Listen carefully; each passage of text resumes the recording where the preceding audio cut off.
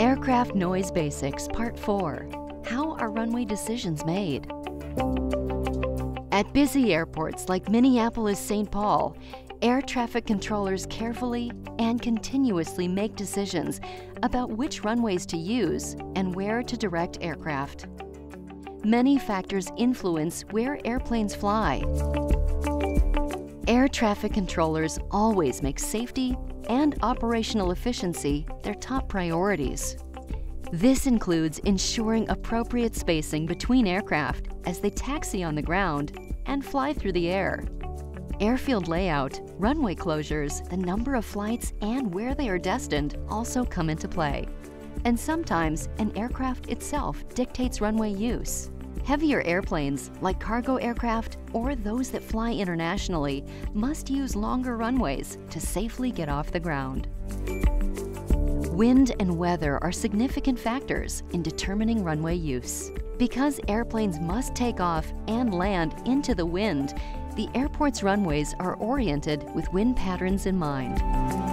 MSP has 4 runways. The 2 parallel runways are used every day, unless construction or unusual weather conditions exist. The north-south runway is only used for aircraft arriving from or departing to the south. The crosswind runway is used infrequently for heavy aircraft or during unusual weather conditions. Generally, winds come from the north and northwest during cooler months, and the south and southeast during warmer months. Air traffic controllers rely on combinations of runways or flows for directing air traffic. Which combination is used depends largely on wind conditions. During a north flow, the wind is typically blowing from a northerly or westerly direction. Departing planes take off to the northwest, and landing planes arrive from the south and southeast. During a south flow, the wind is usually blowing from a southerly or easterly direction. Departing planes take off to the south and southeast. Landing planes arrive from the northwest. When wind and other factors allow, air traffic controllers will use a mixed flow configuration. This is best for directing planes over less populated areas.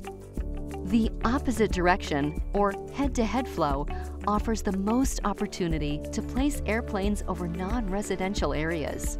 This type of operation is only used when aircraft can be separated by 15 miles or more and when winds are light, conditions that typically occur overnight when flight numbers are low. Aside from the wind, Mother Nature is known for throwing curveballs like thunderstorms and blizzards. All of these factors and more affect runway use.